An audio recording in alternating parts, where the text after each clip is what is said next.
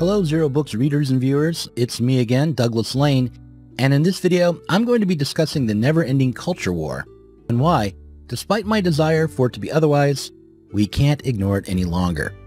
In this one, I'm going to be discussing the 1983 film Local Hero, Christopher Lasch's ideas about the family from his book Haven in a Heartless World, and I'll take an excerpt from the new Zero Books title The End of History in order to explain why culture matters, even if only symptomatically, and in order to clear my head after a long personal crisis. The cultural conflict between social conservatism and liberal progressivism in politics is an ideological reflection of a real material conflict in the world, a contradiction in modern life that runs through every sector, every demographic, every geographic locale.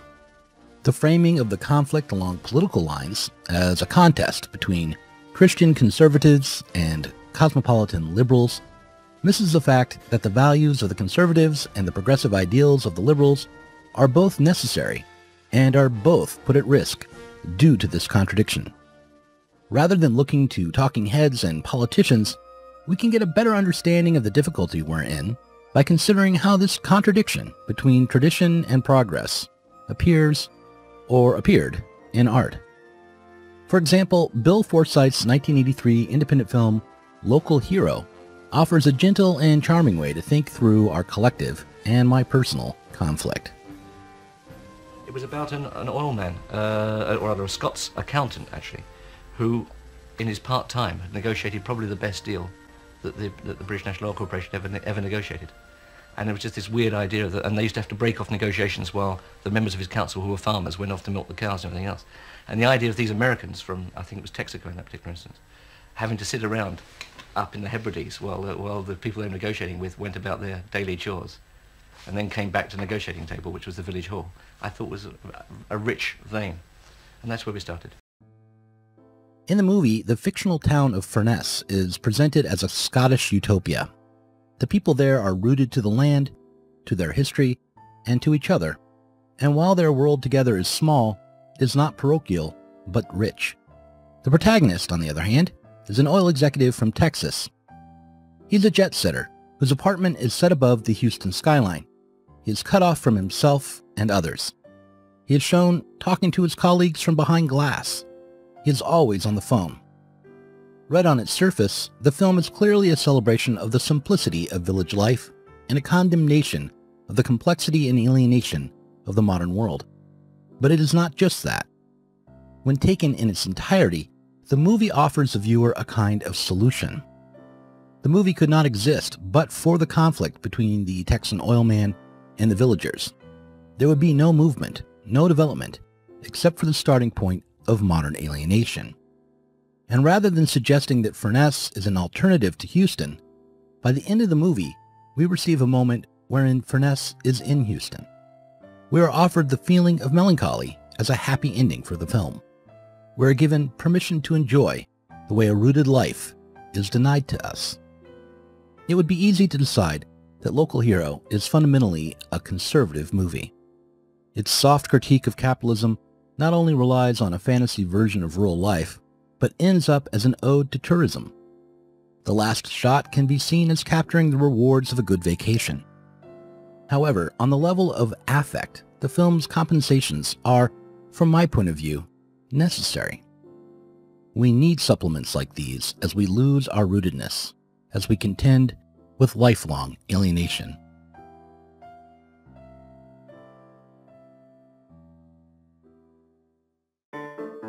The culture war rages on, and Forsyth's charming little movie has largely faded from memory. And yet, the need for these sorts of supplements becomes more pronounced every day. And it's in this way that the culture war matters, and it demonstrates why both sides get it wrong. What's needed are not just sets of rules of conduct or religious doctrines. What's needed are not human rights and the expansion of individual liberty, but rather, what we need is a sense of security, the kind of security that a film like Local Hero brings to the screen. The sense that even if you end up trapped behind glass, that somewhere there are real people living real lives together. Another supplement to our modern alienation is the nuclear family, or the notion of it. But whereas a film like Local Hero might temporarily calm the viewer, might create a sense that life as it is can be meaningful, even beautiful, if not everywhere, then at least somewhere, life within the nuclear family often produces the opposite sensation. As Christopher Lasch explained in his 1979 book, Haven in a Heartless World, family life has become painful, and marriages have become fragile. In fact, it is precisely because the family became a haven, precisely because men and women were meant to take refuge within it, that it became so fragile as an institution.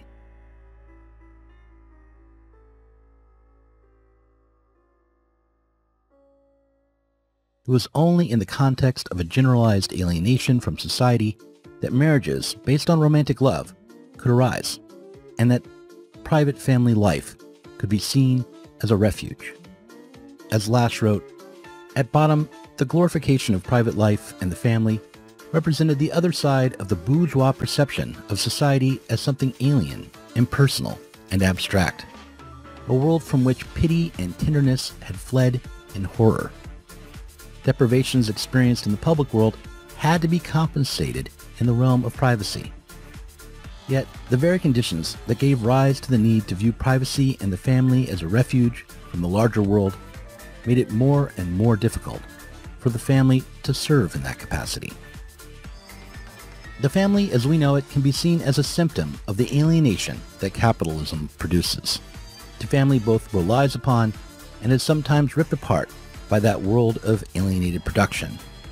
But just as in the movie Local Hero, the symptom can't simply be overcome. The symptom has a function. It both makes modern conditions bearable, and it provides a place from which to begin to imagine another sort of life, a different relationship to society. This again points out how both conservative and progressive liberal politics cannot address today's cultural problems. Conservatives want to protect the family from supposedly outside forces that are in fact endemic to it, whereas progressives want to simply get rid of the family as a symptom and replace it with the sort of egalitarian relationships that can only be accomplished by either the state or the market.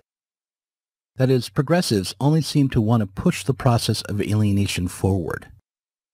They deny the stabilizing and humanizing function that even families under siege and dissolution can still, in fact, provide. But perhaps all of this analysis is as dated as my pop culture reference, as dated as Local Hero. In their book, The End of History, Alex Hochuli, George Hoare, and Philip Cunliffe note that it has been a long time, over 50 years, since our culture wars were fought over sexuality, religion, and the family. Today, these wars are more closely linked to changing economic circumstances, linked with globalization, immigration, and identity. But if this is true, then our prospects for truly radical social change are grim indeed, because of people with no social connections except through the state or the corporation, a people who can't talk to each other except by haggling over what terms should be used in reference to their always shifting identities, will never find the self-discipline or personal stability they need in order to organize and fight together.